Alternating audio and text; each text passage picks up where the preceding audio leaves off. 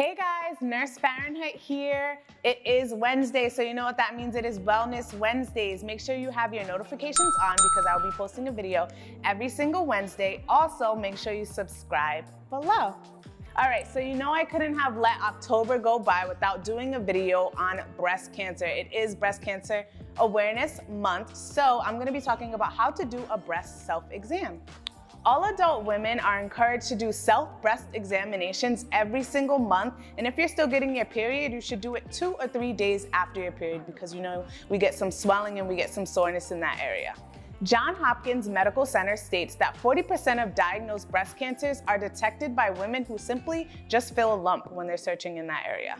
Mammograms can help detect breast cancer before you feel a lump, but it is always good to be familiar with how your breasts feel and look. So if you do notice any changes, you can notify your doctor immediately.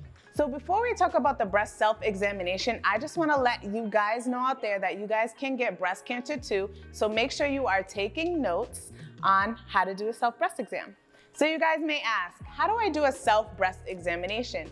There are 3 different ways that you can do it. You can do it in the shower, you can do it in front of a mirror, or you can do it while lying down. So if you are gonna do the breast self-exam in the shower, you're gonna wanna do it while you already have soap so it's easy to move around. And also you're gonna wanna use the fingertips, the pads of your fingertips, okay? So you're gonna wanna start with your armpit up. You're gonna wanna feel your armpit area as well and then move in a circular motion, feeling for any lumps, any hardening, or any type of other skin changes. If you are gonna do this in front of the mirror, what you're gonna wanna do is start by putting your hands by your side. Then you're gonna wanna raise your hands up high. And what you are looking for is any swelling, any nipple changes, or any dimpling. Also, you're gonna wanna put your hands on your hip, and then you're gonna wanna press down firmly. You're gonna be looking for any changes in this position as well. All right, guys, so the last way is if you wanna lie down. By lying down, the breast tissue actually spreads more easily this way. So what you're gonna wanna do is you're gonna wanna place a pillow under the shoulder on the side that you're examining. So say you're examining your left side. So what you're gonna wanna do is you're gonna wanna put the pillow under your left shoulder, then you're gonna put your left arm behind your head, and you're gonna wanna use your right hand to examine. Make sure you use light, medium pressure when you are checking your breast, but also you're gonna wanna make sure, this is very important guys, make sure you squeeze your nipple because you wanna see if any discharge comes out.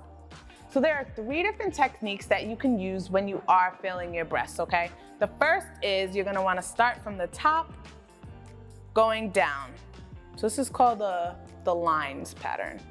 So you can go up and down, okay? The second way is in a circular motion. So you're gonna wanna start going from the outside of the breast, and then you're gonna work your way inwards towards the nipple.